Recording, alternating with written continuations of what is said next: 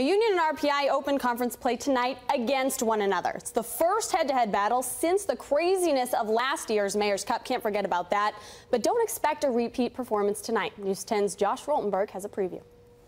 It's been 9 months since Union and RPI faced off against one another. Now, since then, the Dutchmen have added its first National Hockey Championship to its trophy case. Meanwhile, the Engineers have been headed in the other direction. But either way, these two rivals are eager for tonight's game. It's one of the biggest rivalries in college hockey.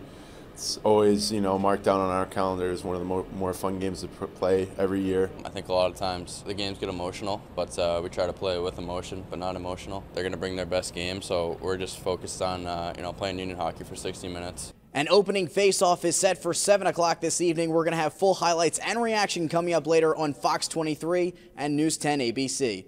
At RPI in Troy, Josh Roltenberg for News 10 ABC.